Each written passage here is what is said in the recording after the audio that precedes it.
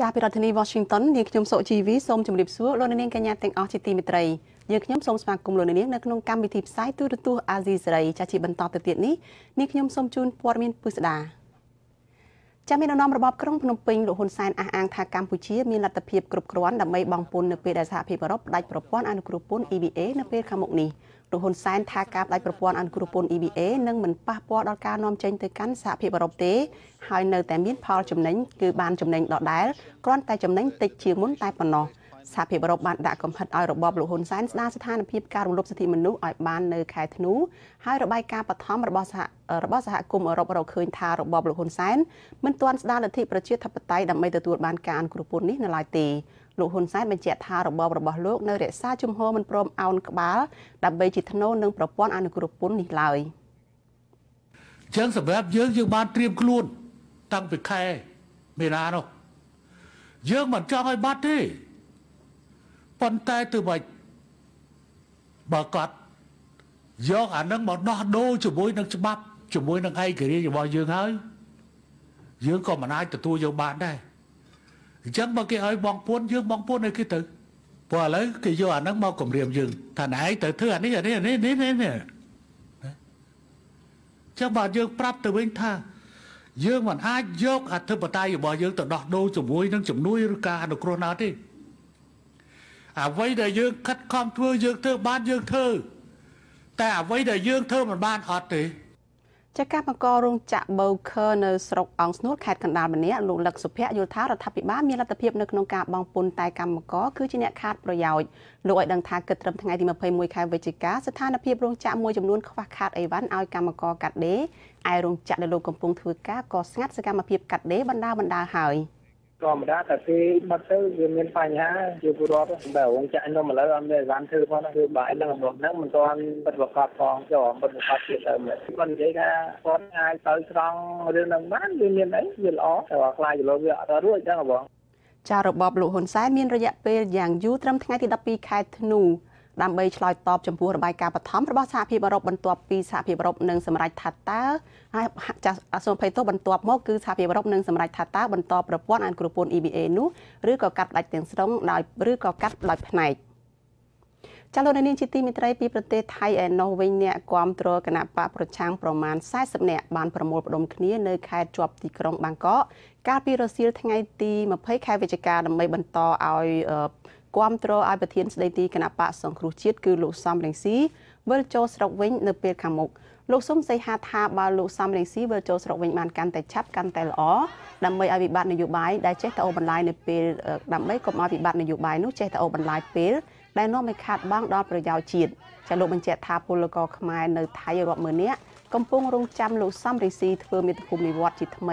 ปรูการปิดไงตีประมวลคายวิจิกาบานขอคานโดยซาแต่ระบบกรมพนมปิงเรียงตุบกรุบเจาะถวยธนาดนมคณะปะสงครุจิตมันอาจเวอร์โจสรกวิญบาน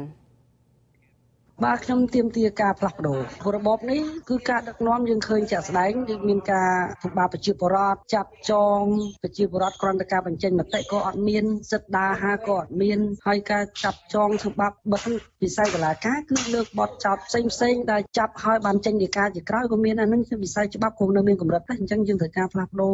ระบบสั้นให้ยังมือเติร์ดเตะได้ในกลายวิภพโลกโดยยึดที่ทำได้จ้ายังรู้ก็แต่ปีนัดก็ผลักโดให้สกมายังประมาณนั้นให้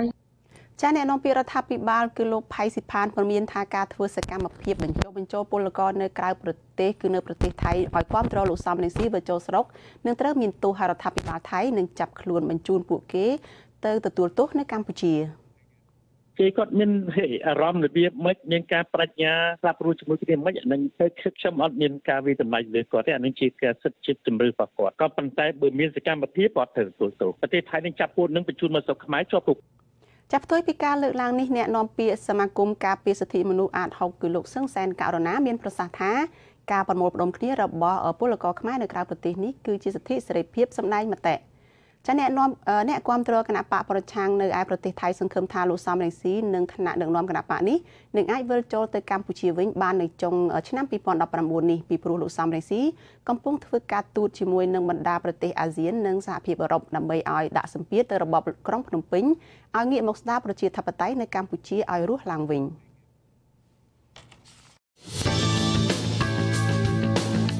លោកអ្នកនាងជាទីមេត្រីថ្មីនេះមានប្រភពមួយចំនួននៅលើបណ្ដាញសង្គមនិងគេហទំព័រ YouTube លួចយកស្លាកសញ្ញាឬ logo អត្ថបទខ្លឹមសារជាសំឡេងឬវីដេអូរបស់អាស៊ីសេរីទៅបំភ្លន់ព័ត៌មានឬបើកបញ្ឆោតឲ្យមានការចាប់អារម្មណ៍ចង់ចូលមើលច្រើនដើម្បីកេងចំណេញពីការរកប្រាក់តាមប្រព័ន្ធអ៊ីនធឺណិតឬបម្រើគោលដៅនយោបាយណាមួយព័ត៌មានពិតរបស់អាស៊ីសេរីមានតែនៅតាមប្រភពចំនួន4ដូចជាខាងក្រោមនេះតែប៉ុណ្ណោះគេហទំព័រផ្លូវការរបស់អាស៊ីសេរី www.rfa.org/khmer គេហទំព័រ YouTube ផ្លូវការរបស់អាស៊ីសេរី www.youtube.com/rfa khmer video ទំព័រ Facebook ផ្លូវការរបស់អាស៊ីសេរី www.facebook.com/rfa cambodia ដែលមានសញ្ញាសម្គាល់ tick ពណ៌ខៀវនិងកម្មវិធីព័ត៌មានអាស៊ីសេរីឬ RFA app នៅលើទូរស័ព្ទដៃទំនើប smartphone សម្រាប់ប្រព័ន្ធ iPhone និងប្រព័ន្ធ Android សូមអរគុណ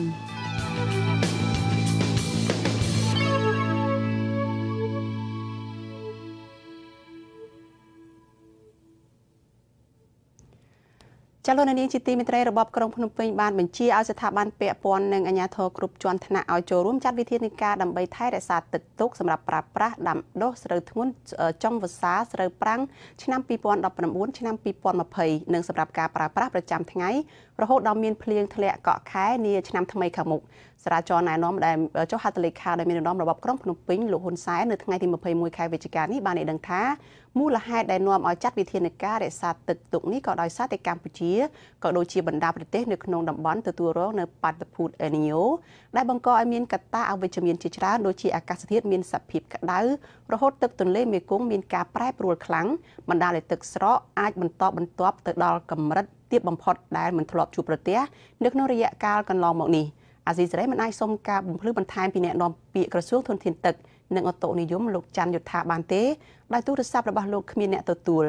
អ្នកជំនាញកសិកម្មរិះគន់ថាការប្រែប្រួលអាកាសធាតុនៅកម្ពុជាបណ្ដាលមកពីការបំផ្លាញធនធានធម្មជាតិយ៉ាងធ្ងន់ធ្ងរជាពិសេសការកាប់បំផ្លាញព្រៃឈើដោយគ្មានការទប់ស្កាត់មិនមែនបណ្ដាលមកពីការទទួលរងឥទ្ធិពលខ្យល់ព្យុះណាមួយនោះទេចាក្រមយុវជននិងមន្ត្រីសង្គមស៊ីវិលបារម្ភថាការផ្ដោតដីសម្បត្តិសេដ្ឋកិច្ចរបស់រដ្ឋាភិបាលទៅឲ្យក្រុមហ៊ុនវៀតណាមនៅតាមបណ្ដោយព្រំដែនកម្ពុជាវៀតណាមនោះធ្វើឲ្យកម្ពុជាងាយនឹងបាត់បង់ទឹកដីចាប់ប្រធានសមាគមសម្ព័ន្ធនិស្សិតបញ្ញវន្តខ្មែរលោកមួងស៊ូនីដែលបានចុះទៅអង្កេតរឿងនេះថ្លែងថារដ្ឋាភិបាលត្រូវដកហូតដីសម្បត្តិសេដ្ឋកិច្ចវៀតណាមស្ថិតនៅតាមព្រំដែនកម្ពុជាវៀតណាមនៅក្នុងខេត្តរតនគិរីនិងខេត្តមណ្ឌលគិរីនោះចេញទាំងអស់បើសិនមកគាត់មិនអាចដកបានទាំងអស់ទេគូទឹកកថយជាពិសេសនៅស្រុកអូយ៉ាដាវនិងសាសមាគូទៅលុបចោលអស់បាទលុបចោលទាំងអស់ពីដីដែលយើងមិនអាចលុបបានឬក៏មានហេតុផលផ្សេងយើងគួរតែទប់ស្កាត់តែម្ដងគឺជារឿងសំខាន់ជិះវាបំផុតគឺយើងគួរតែកុំឲ្យមានឬបើមានដែរគួរតែមានការកំណត់ផ្លូវច្បាប់ដែលយើងអាចគ្រប់គ្រងបានទេគឺតែធ្វើផ្លូវក្បាត់ព្រំដែនឲ្យអភិជនខ្មែរយើងទៅនៅនឹងឲ្យច្រើនចាចំណែកពលរដ្ឋរស់នៅស្រុកអូយ៉ាដាវខេត្តរតនគិរីលោករចំជុនថាការផ្ដល់ដីសម្បត្តិសេដ្ឋកិច្ចទាំងនេះហាក់ដូចជាធ្វើឡើងជាការសម្ងាត់ហើយពលរដ្ឋរស់នៅតំបន់នោះមិនអាចចេញចូលទៅក្នុងក្រុមហ៊ុនវៀតណាមបានទេនិងមានការសាងសង់ផ្ទះល្វែងនៅក្នុងដីសម្បត្តិនោះទៀតផងដែរចាអាជ្ញាធរខេត្តរតនគិរីឲ្យដឹងថានៅក្នុងខេត្តនេះមានក្រុមហ៊ុនចំនួន25ក្រុមហ៊ុនកំពុងវិនិយោគដីសម្បត្តិសេដ្ឋកិច្ចដែលមានផ្ទៃដីរាប់ម៉ឺនហិកតាក្នុងនោះមានក្រុមហ៊ុនមួយចំនួនជាក្រុមហ៊ុនវៀតណាមវិនិយោគនៅជាប់ព្រំដែននៅក្នុងស្រុកអូយ៉ាដាវរបាយការណ៍របស់អង្គការលីកាដូបង្ហាញថារដ្ឋាភិបាលបានផ្ដល់ដីសម្បត្តិសេដ្ឋកិច្ចទៅឲ្យក្រុមហ៊ុនវៀតណាមចំនួន54កន្លែងនៅទូទាំងប្រទេសដែលមានផ្ទៃដីជាង35ម៉ឺនហិកតាហើយដីសម្បត្តិសេដ្ឋកិច្ចទាំងនោះភាគច្រើនវិនិយោគដាំដំណាំកៅស៊ូនិងដូងប្រេងទន្ទឹមគ្នានេះរដ្ឋាភិបាលបានផ្ដល់ដីសម្បត្តិសេដ្ឋកិច្ចទៅឲ្យក្រុមហ៊ុនវៀតណាមនៅក្នុងខេត្តចំនួន4គឺខេត្តក្រចេះខេត្តស្ទឹងត្រែងមណ្ឌលគិរីនិងខេត្តរតនគិរីគឺមានផ្ទៃដីទំហំសរុបជាង24ម៉ឺនហិកតាចាអ្នកនាំពាក្យសាលាខេត្តមណ្ឌលគិរីគឺលោកនាងសំអាតថ្លែងថាការផ្ដល់ដីសម្បត្តិសេដ្ឋកិច្ចរបស់រដ្ឋាភិបាលទៅឲ្យក្រុមហ៊ុនវៀតណាមត្រូវអនុវត្តតាមគោលការណ៍វិនិយោគរបស់រដ្ឋាភិបាលលោកថាប្រសិនបើក្រុមហ៊ុនទាំងនោះមិនអនុវត្តទេអាជ្ញាធរនឹងដកហូតដីទាំងនោះមកវិញចាតំណាងរាជគណៈបកសង្គ្រោះជាតិគឺលោកអ៊ុំសំអាននិងប្រធានសម្ព័ន្ធគណនេយ្យភាពសង្គមកម្ពុជាលោកសនជ័យយល់ស្របដូចគ្នាថា ការផ្ដោតដីសម្បត្តិសេដ្ឋកិច្ចទៅតាមព្រំដែនទៅឲ្យក្រុមហ៊ុនវៀតណាមគ្រប់គ្រងរយៈពេលវែងនោះគឺជាគ្រោះថ្នាក់សម្រាប់ជាតិអាចនឹងធ្វើឲ្យបាត់បង់ទឹកដីទៅថ្ងៃអនាគតដើម្បីទទួលបានព័ត៌មានថ្មីៗពីអាស៊ីសេរីសូមអញ្ជើញលោកអ្នកនាង Subscribe Channel YouTube របស់យើងរួចចុចលើរូបកណ្ដឹងនេះចាលោកអ្នកនាងជាទីមេត្រីនៅឯប្រទេសថៃផងដែរពលករខ្មែរធ្វើការនៅទីក្រុងបាងកកប្រមាណ300នាក់នៅព្រឹកថ្ងៃទី21ខែវិច្ឆិកាបាននាំគ្នារត់ចុះពីលើអគារ40ជាន់យ៉ាងប្រញាប់ប្រញាល់ដើម្បីរកកន្លែងសុវត្ថិភាពដោយសារតែបារម្ភខ្លាចអគាររលំបាក់សង្កត់ស្លាប់ពលករនីម្នាក់កញ្ញាសរិននិចប្រាប់អាស៊ីសេរីក្រោយពេលរត់ចុះពីអគារថាពលករខ្មែរភៀសច្រើនកំពុងតែនៅជាន់ទី35បាននាំគ្នារត់ចុះមកខាងក្រោមអគារនោះទាំងព្រឹកបន្ទាប់ពីឃើញថាអគារនេះយល់ចុះយល់ឡើងរកកលចង់រលំបាក់កញ្ញាបន្តថាមន្ត្រីគ្រប់គ្រងអគារ40ជាន់បញ្ជាក់ថាមូលហេតុដែលអគារយល់ចុះយល់ឡើងខុសប្រក្រតីនេះបណ្ដាលមកពីការរញ្ជួយផែនដីនៅព្រំដែនប្រទេសឡាវពីព្រលឹមឡើងពួកខ្ញុំវាដឹងរឿងវាដឹងពីមូលហេតុពេលអ្នកខ្លះឡើងទៅដល់ជាន់ទី35 36ហ្នឹងវាដូចថាកលាប់ចាក់អញ្ចឹងវាផ្អៀងទៅបងផ្អៀងមួយជើងអញ្ចឹងណាដល់ហើយនាំគ្នាភ័យរត់ចុះមេការនៅនឹងគាត់ប្រាប់ថាឲ្យនាំគ្នាចុះចេញពីអគារហ្នឹងទៅនាំគ្នាចុះតាមចិន្តាមកអញ្ចឹងទៅម្នាក់ក៏ភ័យតក់ស្លុតវាថាវារៀងល្ងីរងើអាចចិន្តាចុះហ្នឹងក៏វាមិននឹងថឹងអញ្ចឹងណាអគារកម្ពស់40ជាន់នេះស្ថិតនៅក្នុងតំបន់អនុស្សាវរីយ៍ឆៃសមរភូមិនៅកណ្ដាលទីក្រុងបាងកកដែលមានពលករចម្រុះជាតិសាសន៍កំពុងធ្វើការប្រមាណ400នាក់ចាលោកនាងជាទីមេត្រីតេតតងនឹងកម្មករនៅក្នុងវិស័យកាត់ដេរវិញម្ដងកម្មកររោងចក្រម៉ូណូភាជិត1000នាក់នៅក្នុងខេត្តកំពង់ស្ពឺនឹងនាំគ្នាស្វែងរកអន្តរាគមន៍ពីរដ្ឋមន្ត្រីក្រសួងកាងារគឺលោកអ៊ិតសំហេងនៅថ្ងៃទី22ខែវិច្ឆិកាស្អែកនេះដើម្បីឲ្យទទួលយកតំណាងរបស់ពួកគេចូលធ្វើការវិញចាការបដិញ្ញានេះក្រោយដែលមន្ត្រីក្រសួងកាងារបានចុះទៅសម្របសម្រួលនៅថ្ងៃទី21ខែវិច្ឆិកាក៏ប៉ុន្តែក្រុមហ៊ុនមិនព្រមទទួលយកតំណាងរបស់ពួកគេឲ្យចូលធ្វើការវិញឡើយចាលោកអឿនចាន់នីតំណាងកម្មករម្នាក់ដែលត្រូវភាគីរោងចក្របញ្ឈប់ពីការងារថ្លែងថាភាគីរោងចក្រនៅតែប្រកាន់ជំហរមិនទទួលយកតំណាង2នាក់ឲ្យចូលធ្វើការវិញឡើយថ្មីបើមានការសម្របសម្រួលពីមន្ត្រីពីក្រសួងកាងារក៏ដោយចាប់ប្រធានរដ្ឋបាលនៃក្រុមហ៊ុនម៉ូណូភាគឺលោកសំសុជាប្រាប់អាស៊ីសេរីថាភាគីរោងចក្របានបញ្ឈប់ពួកគាត់ពីការងារទៅតាមនីតិវិធីហើយក៏មិនអាចមានការផ្សះផ្សាណាមួយដើម្បីបើកផ្លូវឲ្យតំណាងកម្មករបានធ្វើការឡើងវិញដែរខ្ញុំបាទសូមណែនាំវិធីប្រើប្រាស់ app របស់ Azizi Serai សម្រាប់ smartphone លោកអ្នកនាងអាចទាញយក app នេះពី App Store សម្រាប់ទូរស័ព្ទ iPhone និង Play Store សម្រាប់ទូរស័ព្ទប្រើប្រាស់ប្រព័ន្ធ Android សូមចុចជ្រើសរើសយកភាសាខ្មែរ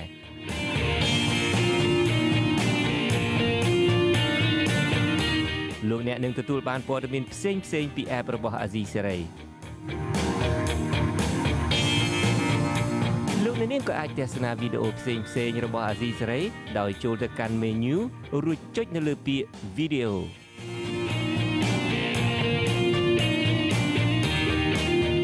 លោកអ្នកនាងក៏អាចស្ដាប់ការផ្សាយឡើងវិញរបស់ Azizi Serai ដោយចុចយកពាក្យសំឡេងក្នុង menu នេះដែរ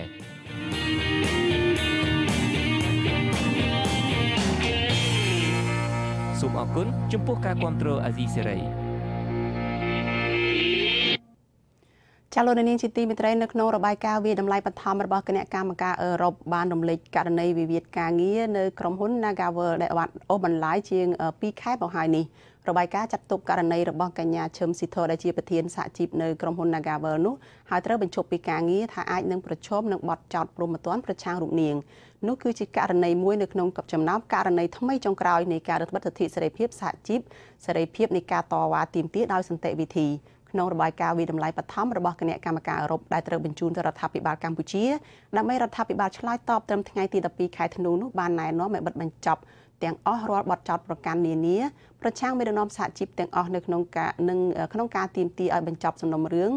ក្នុងនោះក៏មានការទាមទារឲ្យបញ្ចប់សំណុំរឿងមេដឹកនាំសហជីពកញ្ញាឈឹមស៊ីធនៅក្រុមហ៊ុន Nagavel នេះផងដែរចាជាបន្តទៅទៀតនេះចានេះខ្ញុំនៅមានសម្ភាសតាមប្រព័ន្ធវីដេអូ Skype ជាមួយនឹងកញ្ញាឈឹមស៊ីធចាជំរាបសួរកញ្ញាឈឹមស៊ីធចាស៊ីធឮពីខាងនេះខ្ញុំទេចា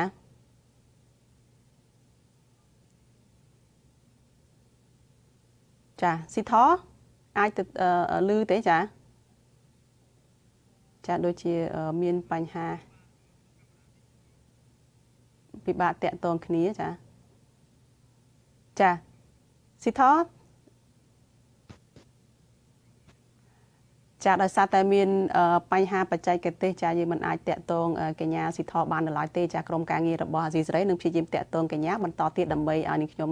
បានសម្ភាសនៅពេលបន្តិចទៀតនេះលោកនាងជាទីមេត្រីងាកមកព័ត៌មានដាច់ឡាយមួយទៀតជនជាតិចិនដែលកំពុងហូរចូលនៅស្រុកខ្មែរយ៉ាងគំហុកនោះមិនត្រឹមតែដណ្ដើមការងារពីខ្មែរប៉ុណ្ណោះទេប៉ុន្តែថែមទាំងបង្កអសន្តិសុខជាច្រើនករណីនៅកម្ពុជាអំពើអសន្តិសុខទាំងនោះរួមមានការចាប់ចម្រិតបាញ់បោះសេរីការបង្កើតបនលបែងនិងផ្ទះបនខុសច្បាប់ជាដើមសូមទស្សនាសេចក្តីរាយការណ៍របស់ស្រីស្ងួនអមរាអំពីរឿងនេះសង្គមស៊ីវិលកំពុងសម្ដែងការព្រួយបារម្ភពីសុវត្ថិភាពនិងបញ្ហាអសន្តិសុខបង្កឡើងដោយជនជាតិចិនដែលកំពុងកើនឡើងនៅកម្ពុជាអ្នកនាំពាក្យសមាគមអាត់ហុកលោកសង្សានករណាបាននិយាយថាប្រជាពលរដ្ឋខ្មែរមានការភ័យខ្លាចដោយសារជនជាតិចិនទាំងនេះប្រើអាវុធខុសច្បាប់បាញ់បោះដោយសេរីនៅតាមខេត្តមួយចំនួនយើងឃើញថាមានលក្ខណៈខុសប្លែកច្រើនណាស់យើងប្រៀបធៀបជាមួយនឹងបណ្ដាជនជាតិដែលលោកសេរីជាខាងលោកសេរីនឹងគាត់មកយើងមើលឃើញទៅរបៀបហ្នឹងគឺខុសគ្នាគឺយើងមិនរើសអើងពីក្នុងគ្រប់ជាតិសាសន៍ទាំងអស់ក្នុងន័យអ្នកសិទ្ធិមនុស្សយើងគឺយើងស្វាគមន៍យើងពេញចិត្តគ្រប់ជនជាតិណាទាំងអស់ដែលមកក្នុងប្រទេសកម្ពុជាយើងនឹងដែរលោកសង្សានករណានិយាយថាវត្តមានជនជាតិចិនមិនបានផ្ដល់នូវផលចំណេញជាទូទៅដល់ប្រជាពលរដ្ឋកម្ពុជាលោកបានសម្ដែងការព្រួយបារម្ភយ៉ាងខ្លាំងចំពោះការលំហូរចូលរបស់ជនជាតិចិនមករស់នៅក្នុងប្រទេសកម្ពុជាសប្តាហ៍ថ្ងៃព្រោះជនជាតិចិនមានទៅដល់ជាង 1000 លាននាក់ហើយកម្ពុជាមានត្រឹមតែជាង 15 លាននាក់ដូច្នេះកម្ពុជាអាចនឹងបាត់បង់ធនធានធម្មជាតិជាច្រើនដែលមានកន្លងមករបាយការណ៍របស់នគរបាលជាតិនៃក្រសួងមហាផ្ទៃបានឲ្យដឹងថាបច្ចុប្បន្ននេះមានជនជាតិចិនចំនួន 25,000 នាក់កំពុងរស់នៅប្រកបមុខរបររយៈពេលវែងក្នុងប្រទេសកម្ពុជាក្នុងនោះមាននៅរាជធានីភ្នំពេញជិត 10,000 នាក់នៅខេត្តព្រះសីហនុមានជាង 11,000 នាក់ហើយក្រៅពីនេះមាននៅខេត្តស្វាយរៀងចំនួនជាង 20,000 នាក់នៅខេត្តបន្ទាយមានជ័យមានចំនួនជិត 20,000 នាក់និងនៅខេត្តកណ្ដាលមានចំនួនជាង 10,000 នាក់ទោះបីជាយ៉ាងណាមន្ត្រីរដ្ឋាភិបាលបដិសេធការលើកឡើងរបស់មន្ត្រីអង្គការសង្គមស៊ីវិលអ្នកនាំពាក្យអគ្គនាយកដ្ឋានអន្តរប្រវេសន៍លោកអាត់បូនីថាការលំហូរចូលរបស់ជនជាតិចិនមិនបានធ្វើឲ្យប្រជាពលរដ្ឋខ្មែរមានការភ័យខ្លាចនិងព្រួយបារម្ភនោះទេផ្ទុយទៅវិញប្រជាជនចិនបាននាំយកការវិនិយោគទុនមកស្រុកខ្មែរយ៉ាងច្រើនហើយបានផ្ដល់ការងារជាច្រើនដល់ប្រជាពលរដ្ឋខ្មែរកាលពីថ្ងៃទី24 ខែមករារដ្ឋមន្ត្រីក្រសួងមហាផ្ទៃលោកសខេងអតីតអភិបាលខេត្តព្រះសីហនុលោកយុនមីនក៏បានសម្ដែងការព្រួយបារម្ភអំពីភាពអវិជ្ជមាននៃការកើនឡើងនៅវត្តមានរបស់ជនជាតិចិននៅក្នុងតំបន់នេះលោកយុនមីនបាននិយាយថាជនជាតិចិនមួយចំនួនបានចូលរួមក្នុងសកម្មភាពអក្រិតកម្មដែលបានរៀបចំឡើងហើយបានចូលរួមក្នុងការចម្រិតទារប្រាក់ពីវិនិយោគិនដទៃទៀតហើយថាពលករបរទេសដែលភាគច្រើនជាជនជាតិចិនកំពុងបង្កចំនួនជាមួយអ្នកស្រុកកាលពីចុងឆ្នាំ2018កន្លងទៅនេះអគ្គនាយកដ្ឋានអន្តរប្រវេសន៍នៃក្រសួងមហាផ្ទៃបានបណ្ដេញជនជាតិចិនចំនួន235នាក់ទៅប្រទេសចិនវិញបន្ទាប់ពីសមត្ថកិច្ចរកឃើញថាជនជាតិចិនទាំងនេះមានជាប់ពាក់ព័ន្ធពីបទឆបោកគំរាមកំហែងនិងចម្រិតទារប្រាក់តាមអ៊ីនធឺណិតនាងខ្ញុំស្ងួនអមរាអាស៊ីសេរីពីរដ្ឋធានី Washingtonចាលោកនាងជាទីមេត្រីចាព័ត៌មានតកតងនឹងជនជាតិចិននេះដែរគឺជនជាតិចិននៅកម្ពុជាកំពុងតែកើនឡើងពីមួយថ្ងៃទៅមួយថ្ងៃឥតឈប់ឈរឥឡូវនេះពួកគេកំពុងសម្រុកទៅរស់នៅនិងប្រកបរបរនៅក្នុងក្រុងភ្នំពេញនៅក្រៅពេលដែលពួកគេបានចាក់ឫសនៅក្នុងខេត្តព្រះសីហនុរួចមកប្រជាពលរដ្ឋប្រធានគណៈបកប្រឆាំងនិងអ្នកវិភាគសង្គមលើកឡើងស្រដៀងគ្នាថាវត្តមានរបស់ជនជាតិចិននេះបានធ្វើមានផលប៉ះពាល់ដល់មុខរបររបស់ពលរដ្ឋខ្មែរប៉ុន្តែអ្នកនាំពាក្យរដ្ឋាភិបាលថាចិនមកស្រុកខ្មែរនេះគឺជួយសេដ្ឋកិច្ចទៅវិញទេចាសសូមទស្សនាសេចក្តីរាយការណ៍មួយទៀតរបស់លោកសេបណ្ឌិតអំពីបញ្ហាជនជាតិចិននេះដូចតទៅ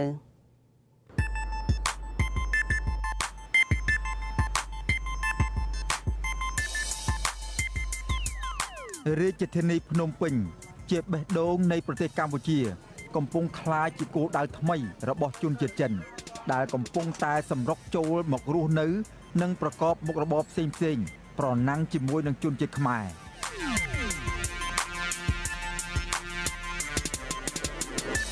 អាជីវករនៅភ្នំពេញថាចំនួនជនជាតិចិនមិនបានផ្ដល់ការងារនិងប្រាក់ចំណូលដល់ពួកគេនោះទេ តែផ្ទុយទៅវិញ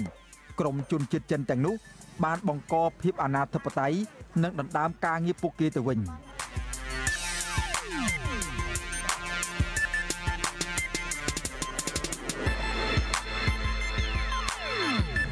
បច្ចុប្បន្នជនជាតិចិនដែលកំពុងស្នាក់នៅរយៈពេលវែងដើម្បីវិនិយោគនិងបម្រើការងារផ្សេងៗនៅក្នុងប្រទេសកម្ពុជាមានចំនួនប្រមាណ 25,000 នាក់ក្នុងចំណោមជនជាតិចិនចំនួន 25,000 នាក់នោះមាននៅក្នុងរាជធានីភ្នំពេញជិត 10,000 នាក់នៅខេត្តប្រសេនុជាង 11,000 នាក់ហើយក្រៅពីនេះមាននៅខេត្តកណ្ដាលស្វាយរៀងនិងខេត្តបន្ទាយមានជ័យប្រធានស្ដីទីគណៈបកប្រឆាំងលោកសំរងស៊ីលើកឡើងថាកំណើនជនជាតិចិនជាសញ្ញាគ្រោះថ្នាក់សម្រាប់ប្រទេសកម្ពុជាព្រោះចិនកំពុងតែមានបំណងដាក់អាណានិគមបែបថ្មីរបស់ខ្លួនមកលើកម្ពុជាជារាជខ្មែរឃើញហើយឃើញវត្តមានរបស់ជនជាតិចិននៅស្រុកខ្មែរឃើញថាឥទ្ធិពលរបស់ចិនមកលើកម្ពុជាប្រហែលឆ្នាំចុងក្រោយនេះយើងឃើញថាជនជាតិចិនហូរចូលមកស្រុកខ្មែរកាន់តែច្រើនឡើងគេមកយកដីប្រទេសកម្ពុជាយើងយកទៅធ្វើទីតាំងរបស់គេយកទៅរៀបចំសម្រាប់ហិដ្ឋារចនាសម្ព័ន្ធសំណង់អីគេសម្រាប់គ្នាគេជារាជខ្មែរឥឡូវហ្នឹងគឺបាត់បង់ទ្រព្យសម្បត្តិជាតិជាច្រើនដូចជាព្រៃឈើដូចជារ៉ែដូចជាដីធ្លីគឺបាត់បង់យ៉ាងច្រើនគេចង់យកប្រទេសកម្ពុជាធ្វើជាអាណានិគមនិយមរបស់គេ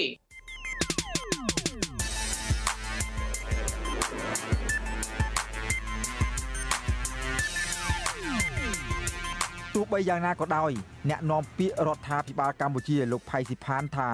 រដ្ឋាភិបាលចិនជាមិត្តល្អរបស់កម្ពុជាបានជួយធ្វើឲ្យសេដ្ឋកិច្ចកម្ពុជាមានការរីកចម្រើនហើយកម្ពុជាមានច្បាប់ការពារផលប្រយោជន៍និងសន្តិសុខរបស់ជាតិដោយមិនអនុញ្ញាតឲ្យជនបរទេសណាជន់ឈ្លីបាននោះទេចំពោះមួយចិនជាមិត្តមួយល្អក្នុងការអភិវឌ្ឍសេដ្ឋកិច្ចចិនជួយដល់ស្រុកខ្មែរចិនយន់លុយមកជួយកសាងស្រុកខ្មែរខ្ញុំគិតថាអត់មានខុសកម្ពុជាបានបង្ហាញយ៉ាងច្បាស់ថាមិនមែនជាខ្ញុំចិនទេយើងរក្សាសិទ្ធិផលយើងគឺកិច្ចការពារផលប្រយោជន៍របស់កម្ពុជានិងសន្តិសុខរបស់ជាតិ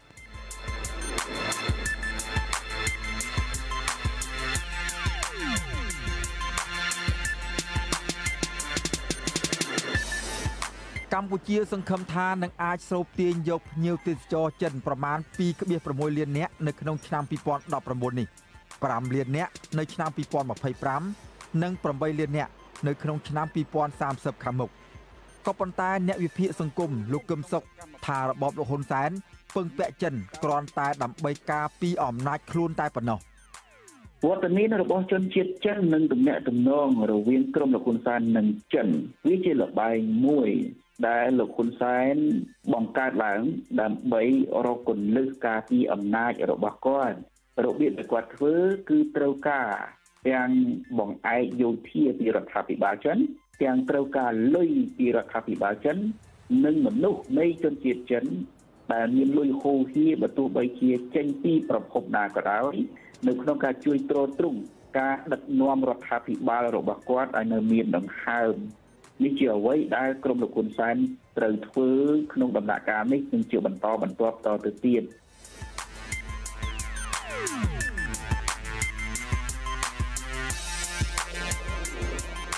អាជ្ញាធរក្រុងប្រសេនុបានឲ្យដឹងថា 90% នៃហាងទំនិញសន្តាគារកន្លែងម៉ាស្សានិងភោជនីយដ្ឋានជារបស់ជនជាតិចិនខេត្តនេះមានសន្តាគារនិងផ្ទះសំណាក់ចំនួន156កន្លែងក្នុងនោះ150កន្លែងគឺគ្រប់គ្រងដោយជនជាតិចិនដោយឡែកបនលបែងកាស៊ីណូមានចំនួន62កន្លែងក្នុងនោះ48កន្លែងត្រូវបានគ្រប់គ្រងដោយជនជាតិចិនចាប់ពីឆ្នាំ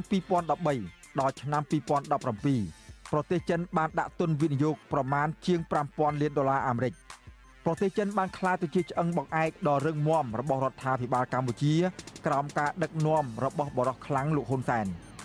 តាមរបាយការណ៍ស្រាវជ្រាវនឹងចងក្រងដោយបណ្ណាល័យសភាអាមេរិកបានឲ្យដឹងថាក្នុងរយៈពេល2ទសវត្សរ៍ចុងក្រោយនេះប្រទេសចិនបានផ្ដល់ប្រាក់ជំនួយនិងប្រាក់កម្ចីដល់ប្រទេសកម្ពុជាមានទឹកប្រាក់សរុបប្រមាណ $15,000 លានអ្នកវិភាគមួយចំនួនលើកឡើងថាបំណុលចិននឹងបណ្ដាលឲ្យកម្ពុជាបាត់បង់ឯករាជ្យភាពទៅថ្ងៃអនាគតខ្ញុំបាទសេកបណ្ឌិតអាស៊ីសេរីពីរដ្ឋធានី Washington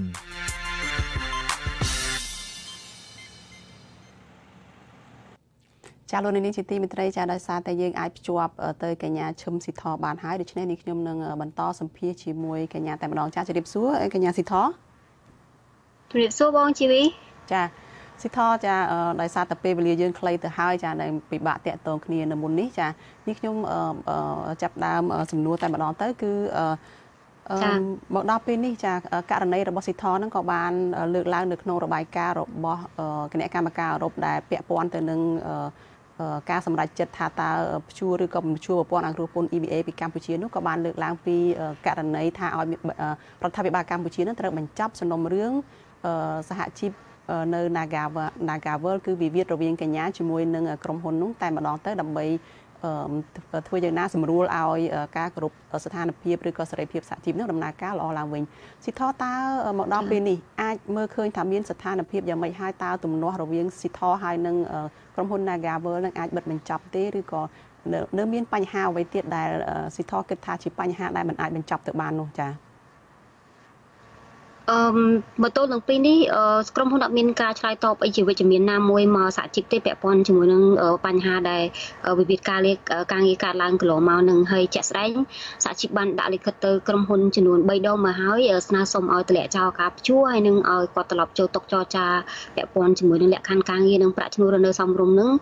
ប្រកបដោយសុឆន្ទៈហើយនឹងស្មោះត្រង់ប៉ុន្តែក្រុមហ៊ុននៅតែរក្សាជំហរបដិសេធដដែលហើយជាពិសេសករណីរបស់នាងខ្ញុំផ្ទាល់ហ្នឹងគឺក្រុមហ៊ុននៅជំហរថាវាជាវិវាទបុគ្គលហើយនឹងត្រូវដោះស្រាយតាមនីតិវិធីវិវាទបុគ្គលចាវិវាទបុគ្គលនេះគឺមិនមែនតែក្រុមហ៊ុនទេមិនចឹងខាងក្រសួងការងារហើយនឹងក្រុមប្រឹក្សាអាជ្ញាកណ្ដាលហ្នឹងក៏ចាត់ទុកថាជាវិវាទបុគ្គលដែរប៉ុន្តែចំពោះស៊ីធនៅតែចាត់ទុករឿងនេះថាជាវិវាទរួមតើហេតុអ្វីក៏មានគំនិតផ្ទុយគ្នារវាងការយល់ឃើញនៅក្នុងសំណុំរឿងនេះចាទីមួយដោយសារការប្រើប្រាស់តួនាទីរបស់នាងខ្ញុំជាប្រធានសហជីពក្នុងការតំណាងឲ្យសមាជិករបស់ខ្ញុំទៅ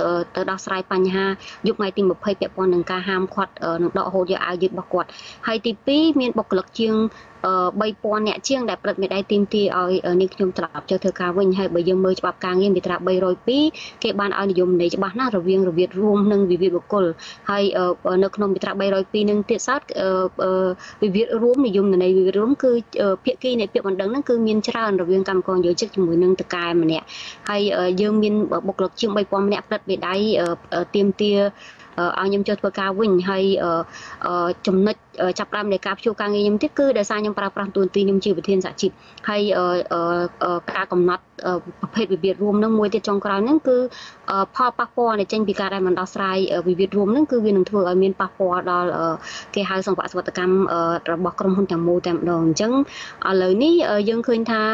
សូម្បីតែក្រសួងការងារនៅតែចាត់ថ្នាក់ថាវិវាទខ្ញុំជាវិវាទបុគ្គលហើយរដ្ឋមន្ត្រីក្រសួងការងារមិនបានបញ្ជូនករណីនេះខ្ញុំទៅផ្សះផ្សាទៅសវនាការនៅក្រុមប្រឹក្សាអាជ្ញាកណ្ដាលទេអញ្ចឹងទោះបីយើងបានដាក់ពាក្យបណ្ដឹងឧបស្រ័យមានបុគ្គលិកជាង2000នាក់ទៀតបានប្តឹងមេដៃ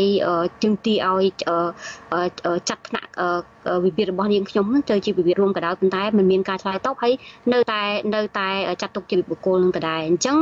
បើសិនជាបញ្ហានឹងនៅមិនត្រូវបានដោះស្រាយហើយការទាមទាររបស់បុគ្គលិកមិនបានអ្វីដែលគាត់ទាមទារហើយការទាមទារនឹងគឺវាសមហេតុសមផលទៀតអញ្ចឹងបុគ្គលិកគាត់នឹង